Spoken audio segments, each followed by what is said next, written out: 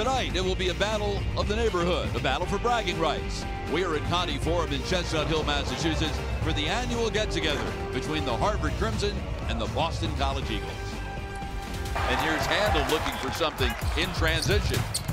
On the wing, Batten rotates Brown for another three.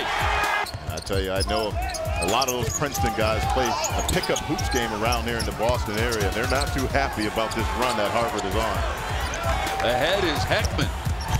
BC. Inside Okoli.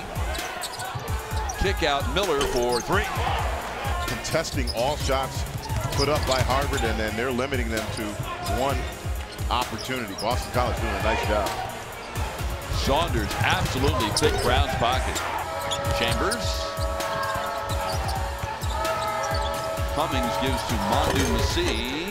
Nice touch. Hanlon, great hands by Travis to create the steal. Travis has been a pest since he entered the game following the injury to Smith. Miller for three. Was as many as 15 in the first half. Miller with a contested three. Offensive rebound to Travis.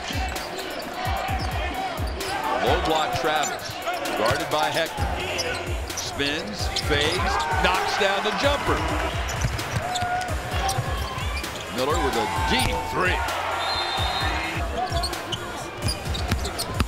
Chambers penetrates, leaves for Miller for three.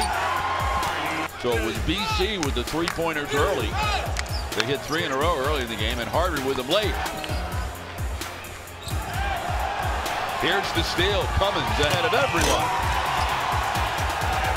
Now he'll reset the offense with 10 seconds left in the shot clock. Tie game, 2.5 minutes left. Mondu puts it on the deck. The pull-up. Brown wants the ball down low. He's much bigger than Chambers, and he laid it in.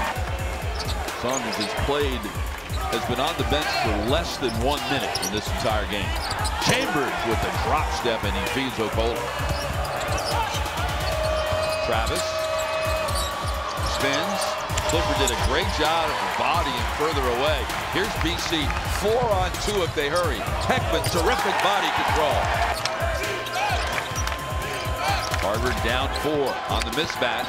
Chambers being guarded by the bigger Heckman, and he took him off the bounce. Brown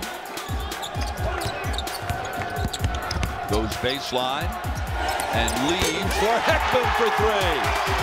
So Harvard's 3-game winning streak ends. They slip to 10-4. The Crimson will visit Bryant on Tuesday night at 5:30 Eastern Time.